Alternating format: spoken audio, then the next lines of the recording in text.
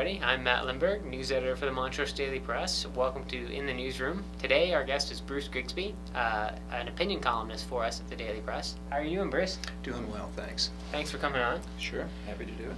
Everyone who's out there has probably been your student or knows the student you've had. Can you talk about just your teaching career? Because you were at Montrose High School for many years. 37. Yeah, came in the summer of '71 and taught there through 2008 when I started working with you. A few other things. What was your favorite part about teaching? Well, the standard answer is your students, and that's certainly a big part of it. I think great kids over the years that are now, some of them are now in their mid-50s.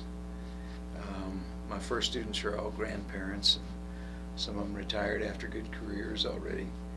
But I'd say it's a combination of the students, the colleagues, and the material that I got to teach. I was very, very lucky to teach a curriculum that I was really interested in myself. What, speaking of curriculum, what was the most exciting portion to teach to your students? You know, the flagship part of it is probably the Shakespeare that I taught. I was asked, Jim McTiernan was the social studies chairperson when I first came, fine teacher, and he knew that I had virtually a minor in philosophy and asked, he thought it'd be a good idea to start a philosophy course at the high school, and asked me to do that, which I did, and that was a really neat opportunity. At the time that we did it, I think somebody said there are only fewer than 10 in the entire state, and actually we developed a pretty good relationship with the philosophy department at CU Boulder, and had some exchanges, had some of their people come and sit in with us, and actually they even conducted some summer philosophy camps that we sent some students to. So that was a good thing.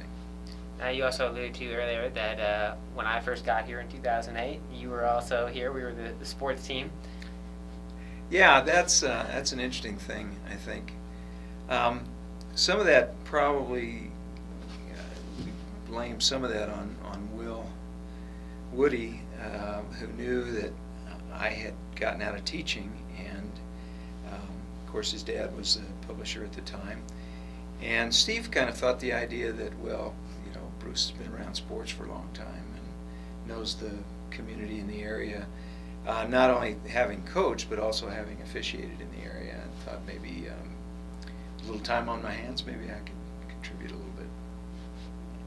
Anything that you enjoyed covering the most? I know we had you doing a bunch of different sports. Basketball and baseball are the two areas that I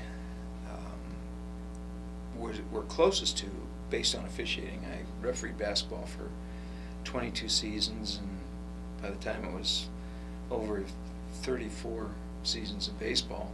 So I knew those two sports from being a current participant actually on the court and on the field with the kids. Originally my top interest was in football. Played football in high school, wanted to play baseball but couldn't make the team, and actually coached football as an assistant varsity coach for 7 seasons.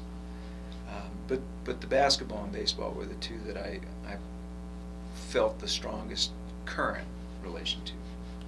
And nowadays you still help out with sports occasionally, but you also have your own opinion column that comes out every other Friday. Right. So next Friday you'll see Just Thinking in the paper. Mm-hmm. Can you talk about just how you go about putting that column together? Okay. Probably the first thing I do in putting that together is drive my wife crazy. I listen to a lot of news. I'll get home and I'll turn on the news. She doesn't like to dwell on the news and all the negativity in the news as much as I do, so I get exiled to the basement. So I'll go down to the basement and watch the news, and particularly opinion news. And I think what I would like to believe, and I think there are some people out there that would strongly disagree, but what I'd like to believe about what I've done is to try to give a little balance to some of the things that I've found to be a little bit over the top, or things that just stretch common sense and credulity. And when I come across something that I think is so extreme that it defies common sense, I try to write something that will put a little counterweight to that. You working on your column for next week already? Yeah, I submitted one to Mike and to you in addition to the one that ran last week, and I think what I'm going to do is tweak that a little bit. I'm going to work on that some more. I want to do a little more background research on some issues there. Basically, what I have in mind on that one is how we've come to a position where it seems like minority perspectives can dominate the political situation. The most obvious thing is that in the Senate, in the United States Senate anymore, the constant issue of a filibuster, which doesn't even have to be a person actually on the floor speaking, can pretty much block anything. So the current situation of having to have a 60-vote supermajority in the Senate seems to be a situation that's new, that's current, and bothersome. Well, Bruce, we appreciate you coming on. Sure. Talking. Everybody out there, thanks for watching. We'll see you next week.